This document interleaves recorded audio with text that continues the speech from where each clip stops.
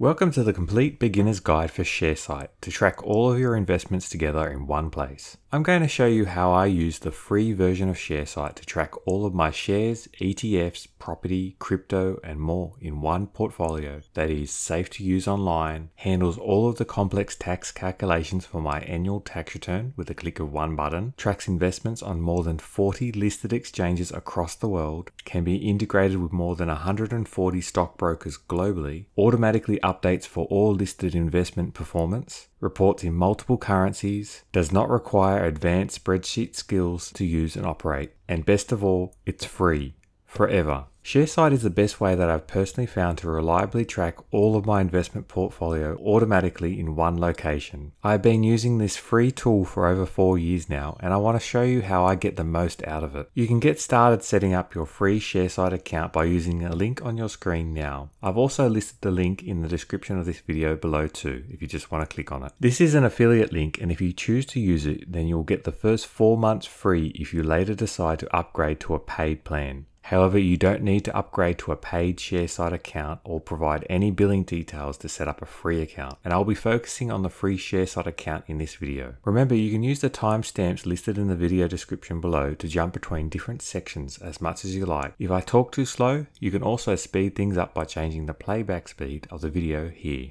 Okay, once you log into Sharesight, you will be asked to create a portfolio. I'm going to name this portfolio Shares, which is very original. I'm going to select Australian resident. You can select any country in the world to be a resident of for tax, and it will work in Sharesight. You can select any country in the world and it will work in Sharesight. Selecting a country of tax residence is important to do correctly so that the important tax reports that Sharesight creates are customized for your local tax requirements. As I selected Australia as my country of tax residence, it automatically defaults to the financial year ending on June 30th. Which is the correct tax year-end date for me. But I can override that to be whatever I want at any point in time. You can change tax residency at any time also, which is great if you ever relocate to another country. I keep the performance calculation method to simple, as that's good enough for me. You can switch to compound if you find that more useful when reviewing the investment performance. I can also now pick my tax entity type relevant for Australia, which also customizes those useful tax reports later on. I will pick individual tax type as I own these investments personally in my own name. Now click Create Portfolio, and I'm on my way to setting up my free portfolio. Now that your portfolio is set up, you will be taken to this screen here, giving you 3 options to add details of your current portfolio balance if you already own investments. The first option I will show is for those that don't already maintain an Excel tracker or another online tool to track asset buys and sells. This method shows you how to download a report directly from your broker in the required format that Sharesight accepts for listed investments like shares and ETFs. Sharesight allows you to import a CSV file generated by over 130 global online brokers without having to share passwords and login details, keeping you safe online. Sharesight currently supports over 40 stock exchanges, meaning data such as price, dividends, and corporate actions for holdings in your portfolio will update automatically, so you most likely can automate all of your domestic and international investments in real time. The import of data works by you clicking on Import Broker here, and then in this screen searching for your broker and obtaining the instructions to download a report summarizing your transactions in the format Sharesight is set up to use. The instructions may vary slightly by broker, but Sharesight gives you specific instructions tailor-made. Not needing to share my online broker passwords to make this import work is one of my favorite reasons for using Sharesight, as I really dislike sharing passwords and other login details to online websites. I was initially hesitant to use Sharesight until I learned how this automatic import works, as I don't trust apps that require you to share any private information at all. In my case, my broker is CommSec, and when I select CommSec, it gives me directions here to follow to download my transaction history. Once I download the report, I now just need to upload the data into Sharesight in this field here, and then it is done. Easy. Now that you have opening balances uploaded, you can see my share portfolio summarized neatly inside Sharesight in this portfolio overview page here. Currently it is organized by market, but you can change that to sector, industry, customize group names, and more. You can see I've listed investments in Australia, the United States, New Zealand, and even more investments on other exchanges. Sharesight also includes dividend income and capital gains when measuring performance, which is calculated and updated automatically every few minutes. The total return is also calculated automatically too, which is capital gains plus dividend income, which is very handy for comparison as dividends are often forgot when looking at total performance. The second option for adding opening balances of listed shares and ETFs is using my own customized CSV upload template. The upload method is great if you have kept your own records in another online tracker or Excel file, or if your broker is not one of the 130 supported by Sharesight. I personally use this method for my listed investments as I owned many before setting up Sharesight, and I had entered into DRPs which are not recorded in my broker's online report. To upload the CSV file, you need to download the CSV template saved here on this screen, and then open it in your chosen spreadsheet app. When you open the CSV file template, you can see it includes an example of data formatted correctly in the correct field that you can use as a guide. Go ahead and fill in a template and save it on your own drive. Now, once the CSV file is completed and saved, you just need to upload this data into Sharesight and select Add Opening Balances here, and then click to continue to upload the data. Note that there is no private data required to add your opening balances to your free Sharesight portfolio, which is great for protecting your privacy. Once you upload your data and continue, you will be taken to the next screen where Sharesight checks your data. Now click to continue. Sometimes you will get an error message that one of the fields wasn't filled in correctly or isn't formatted correctly, and it will be highlighted in red like this. You can manually override your data to correct it and then continue once fixed. However, if you have lots of the same error messages, it's best to cancel the upload and fix the upload file template and then re-upload it into Sharesight. Click through to continue, and if there are no error messages, your portfolio will be created showing the opening balance position of your investments in this screen. So far we've focused on adding assets that are listed on stock markets around the globe. But what about unlisted assets like property and cryptocurrencies not on exchanges? Sharesight allows you to add assets other than the shares and ETFs, so you can see your total portfolio in one place and still use many of its features. To add unlisted investments to Sharesight, you will need to click on Add New Holding and manually add a trade. Alternatively, if you are still on this screen after creating your first portfolio, you can click this button too. Both ways will take you to this screen here to manually update your holdings. Let's start with adding an unlisted residential property. Like many investors, your first asset may have been residential property, and you may have added listed investments along the way.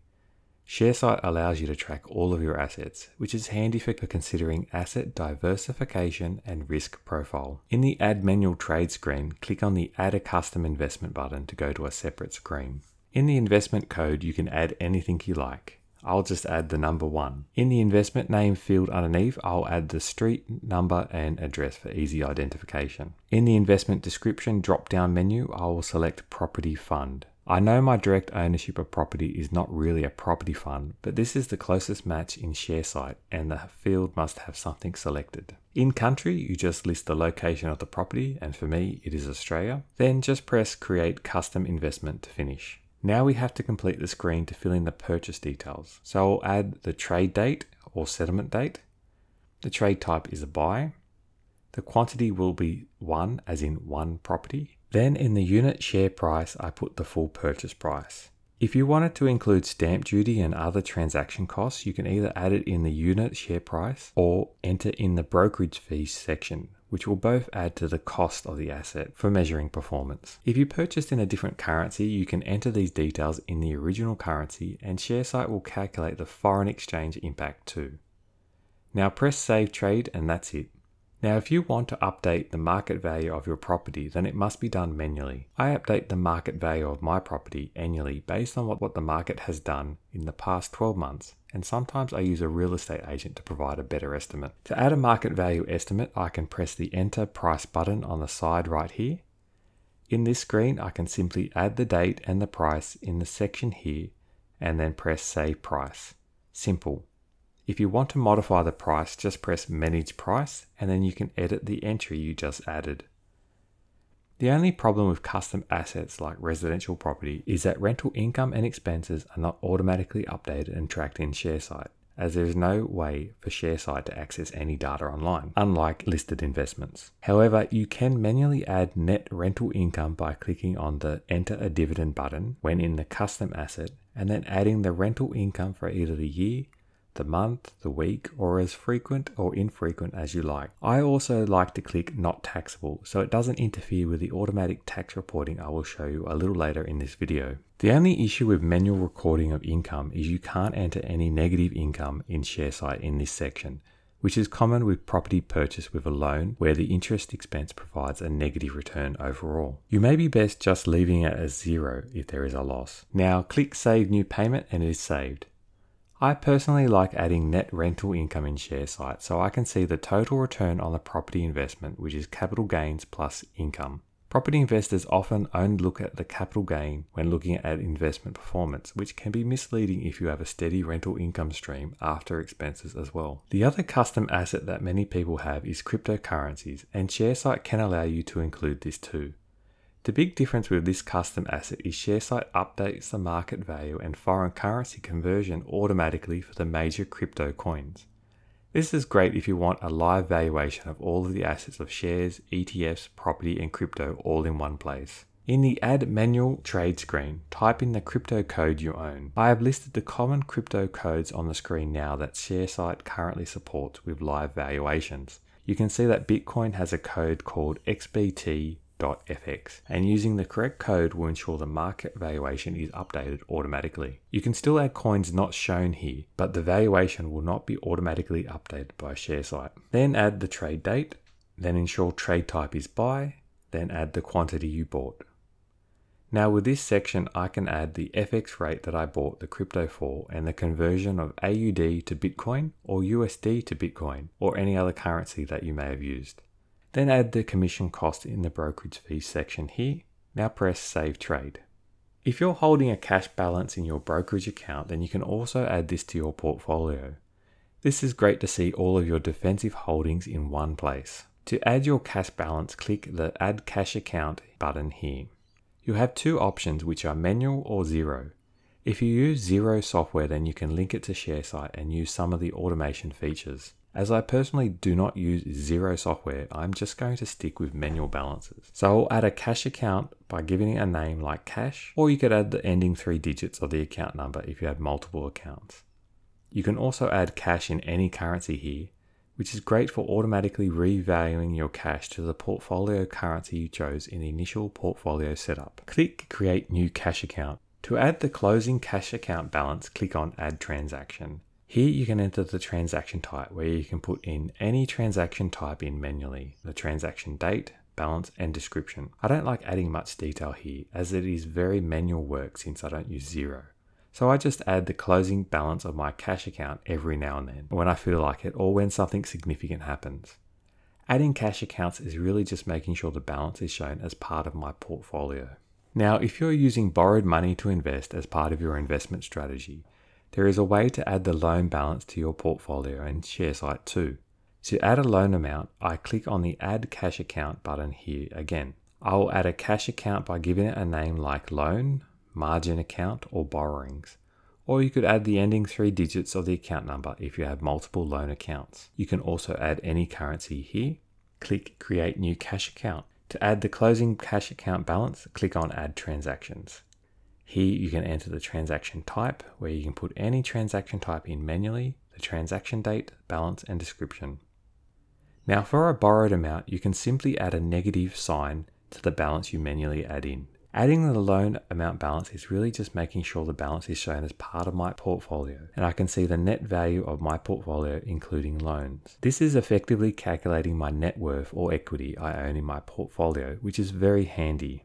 Sharesight will show borrowings or loans as negative amounts in the cash category of the overview report and graph by default. You can customize account groups if you want the loan to be allocated to a specific group, like adding a margin loan to your share account or investment loan against your unlisted property investment. I will show you how to set up custom groups later in this video. If you're liking this video so far, could you please do me a big favor and press the like button to show your support. It really helps support my channel and encourages me to make more content to help you. If you have any questions, please let me know in the comment section below.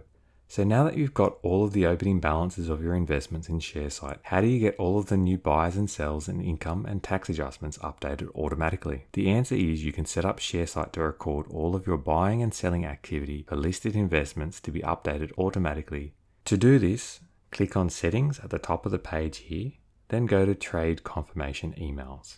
In this screen, Sharesight has issued you a unique email address. Simply press the Copy Email Address button. Now all you need to do is add this email address to the email contact details that you maintain with your personal broker account with. I did this with my Comset broker account in my personal name, and it worked well, although I did have to answer a few security questions to update the email address. When your listed investments pay dividends or distributions to you through the year, Sharesight will automatically add them to the income section for all listed investments recorded in your portfolio setup. Since listed investments pay out distributions that are publicly available information, Sharesight can use this data to calculate what you should be paid based on the number of shares or units you owned at the cutoff payment date for each investment. All you need to do is go into each record of payment for each investment after a payment is announced by clicking the Edit button here, and then pressing Confirm and Continue if the amount is correct.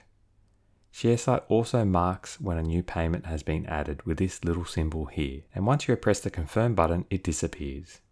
It is good to check periodically for new payments to check the amount is correct and what has been deposited into your bank account or added to your number of shares through a DRP or dividend reinvestment plan. Also, different types of income may have different categories or tax treatments, and if that is relevant to your investment, then Sharesight will record these different types and apply the correct tax treatment to your investment automatically. This is the most popular feature of Sharesight, as filing your tax return with investment income is made so much easier with this annual tax report. In each income payment, you will note that you also have the option of selecting the dividend reinvestment option here.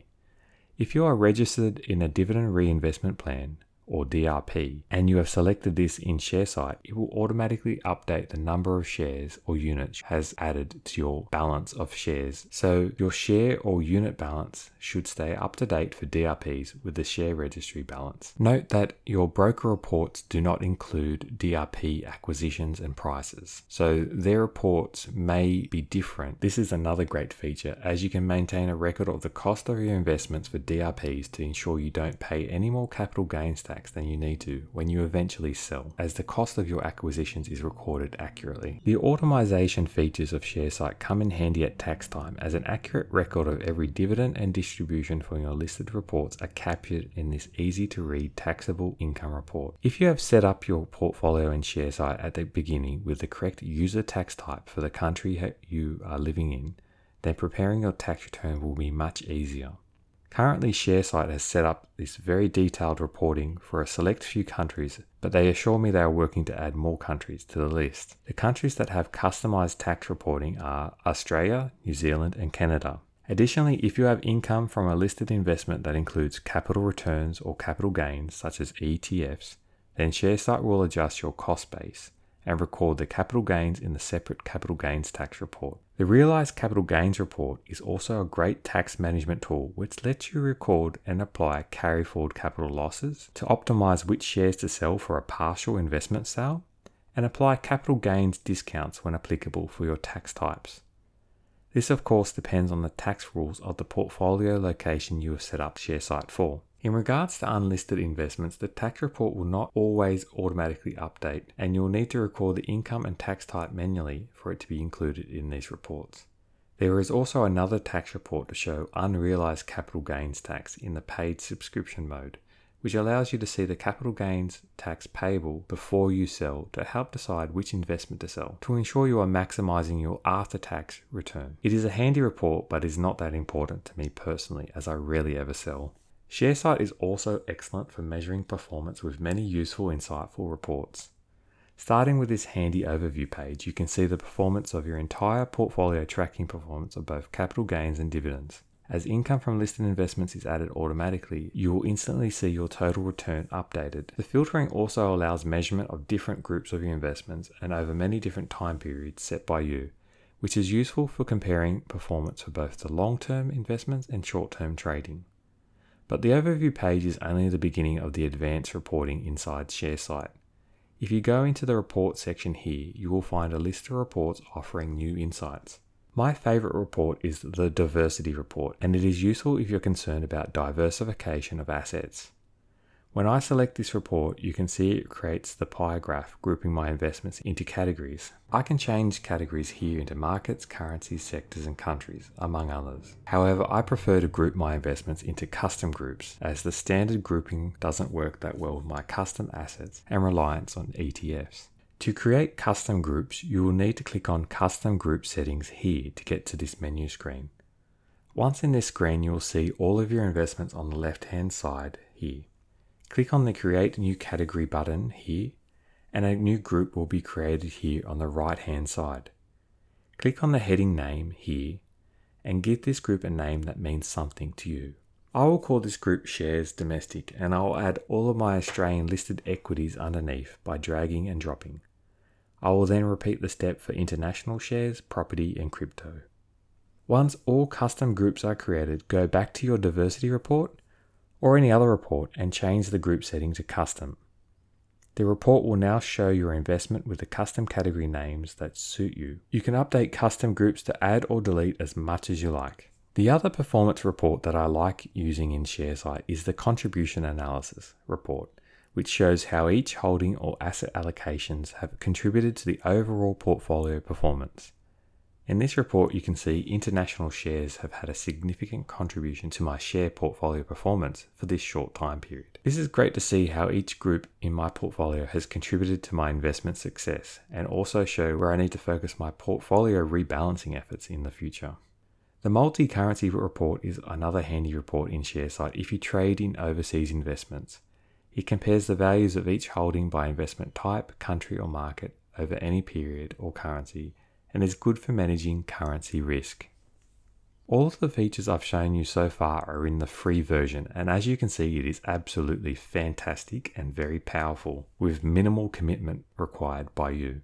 So what are you missing out for from a paid account? Well, for most small or first-time investors, you're not missing out on much, and it is a great free tool to get started with and learn more about managing your share investment portfolio and unlisted investments. However, having only one portfolio in the free version with a maximum of 10 holdings can become challenging as you invest longer and begin holding investments in other names like a spouse, a child, retirement accounts, companies, and trust accounts. Investments in different account names would be considered a separate portfolio, as they each have a separate tax treatment and rules, and the tax reporting and performance can only be separated if they are recorded in their own separate portfolio. Sharesight allows you to create multiple portfolios in the paid-for subscriptions under the same login, with numbers capped depending on which plan you purchase.